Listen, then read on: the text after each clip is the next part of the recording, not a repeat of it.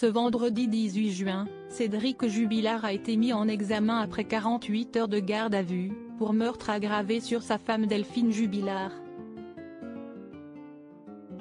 Pour rappel, l'infirmière de 33 ans n'a pas donné signe de vie depuis la nuit du 15 au 16 décembre 2020.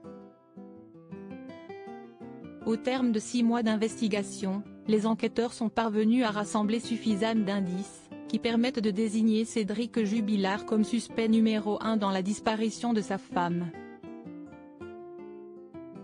S'il continue à clamer son innocence et à nier son implication dans son affaire, il a été placé en détention provisoire et encourt maintenant la réclusion criminelle à perpétuité. Après l'annonce de ce verdict, une question se pose désormais: que vont devenir les enfants des époux Jubillar maintenant que leur père est en prison?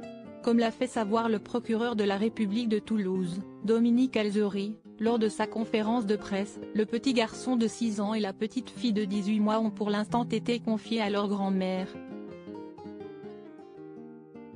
Le juge des enfants du tribunal judiciaire d'Albi a été saisi immédiatement. Il y a donc une assistance éducative qui est en place, a-t-il précisé avant d'ajouter: dans le dernier état et sous réserve des décisions du juge des enfants, il semblerait que les enfants vont être confiés à un autre membre de la famille, qui pourrait être la sœur de Delphine Jubillar. Une information encore soumise à de nombreuses réserves. Où étaient les enfants de Delphine Jubillar le soir où leur mère a disparu? Lors de cette prise de parole, le procureur de la République de Toulouse a fait des révélations glaçantes sur cette fameuse nuit où Delphine Jubillar s'est volatilisée. Il a notamment indiqué que le fils du couple avait assisté à une violente dispute entre ses parents vers 23 heures.